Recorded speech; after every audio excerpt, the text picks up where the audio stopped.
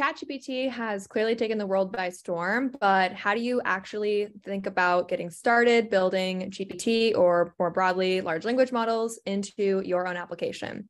That's the question we're going to be answering today. I have Harrison here, and we're going to be covering the basics of LangChain. Harrison is the founder of LangChain, an open source library focused on making it really easy to develop applications with large language models like GPT-3. I'm Rachel, founder of the AI Exchange, and we're a community of people who are actively applying AI in their work and products, and we're super excited to go through this tutorial today. Harrison, do you want to introduce yourself? Yeah, I'm Harrison. I'm super excited to be here. I started LangChain a few months ago with the goal of really making it easy to develop applications with large language models, and have enjoyed chatting with Rachel a bunch over the past few weeks and months because we clearly have a lot of shared goals. And so I'm very excited to do this video. Awesome.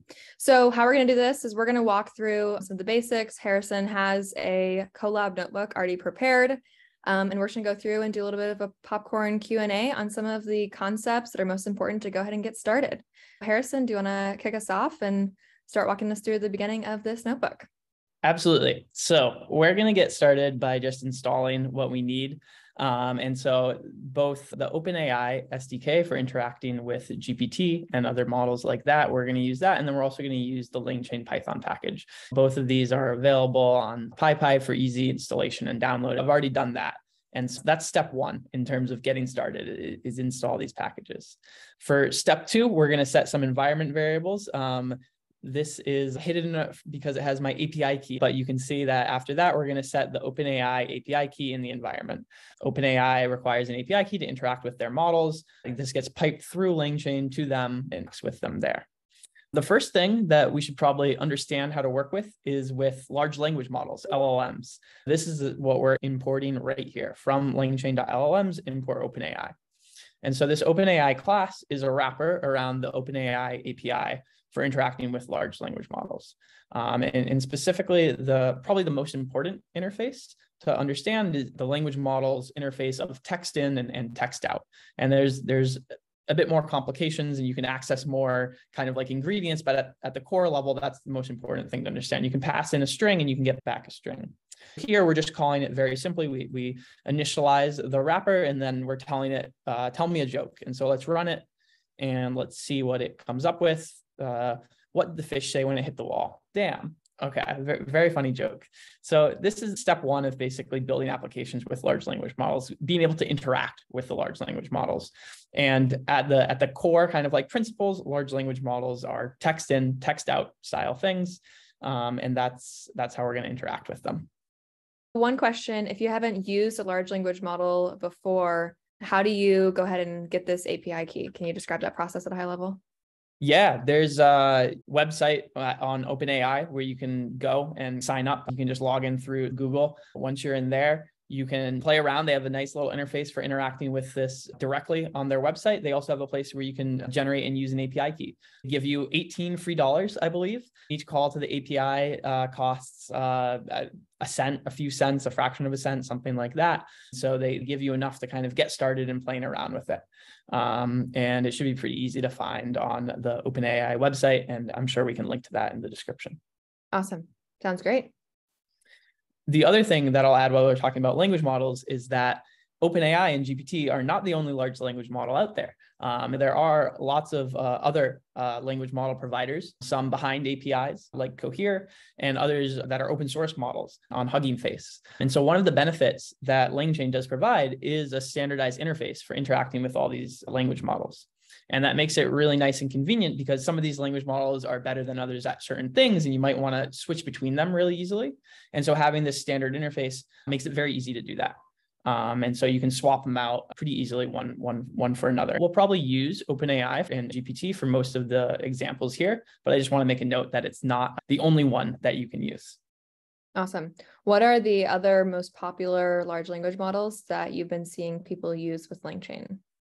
I think Cohere and Hugging Face are probably the next two most popular ones. I think Hugging Face in particular, since it's open source, you can download the models and run them locally. And that's really popular when you don't want to send your data over an API call. Fantastic. All right. So we've got these large language models. They take in string and they output string. Pretty simple to work with, right? And they are pretty simple to work with. But when you start to develop applications, you're probably doing more than just taking in a string and outputting a string. I think one way to think about that is, let's imagine you're developing an application for coming up with a name for companies where people can type in kind of what their company builds, what their company product is, and you come up with a name for it as a simple application, but let's use this as an example.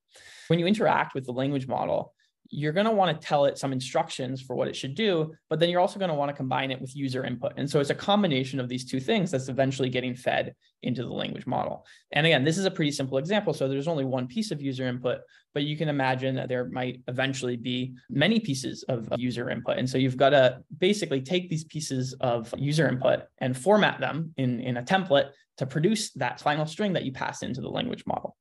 And so the concept to help with this that we have in LangChain is a prompt template. So prompt comes from basically the prompt is the final string that you pass into the language model, and a prompt template is basically a template for constructing that. And so that's the next concept that we're going to cover. And that's this cell right here. So we're going to import the prompt template from LangChain, and we're going to have this template string. And so you can see here, there's a bunch of instructions telling the language model that we want it to act as a naming consultant for new companies. And then there's also these curly brackets around product. And this denotes kind of like a user input variable that we're going to take, and we're going to format it into this template. And so you can see down here, we now initialize this prompt template with input variables equal to product, because we're only taking in one input variable, and then this template here. So let's run this cell. And then if we try to use this, we can do prompt.format. We can pass in product equals color for socks. And now we can see that the string it spits out is exactly this, with color for socks substituted in for product. And so the prompt templates are basically useful ways for taking user input or other arbitrary input that's kind of like defined at runtime, combining it with an existing template that contains instructions on what to do, how to do it, etc., and constructing a final string, a final prompt that we can send to the language model. Awesome. You mentioned an example use case here being if you wanted to take in variables of input from an end user. Is that the most common use case, or are there other common use cases that you've seen for prompt templates? Prompt templates can get pretty complex pretty fast. So I think the most common is taking in user input. I would say another very common thing to take in is basically context that you pull in based on the user input. I think we'll probably cover this in a future video, but basically you can imagine doing question answering over some documents, and you can't pass the whole document or the whole set of documents into the language model. So you want to pick the sections that are most relevant. So in that case, you're taking the user input, you're taking the most relevant paragraphs, you're putting them into this prompt template, and you're passing it on. A third, like, really interesting way to put things into this prompt template is the concept of examples, where you're showing the model what to do.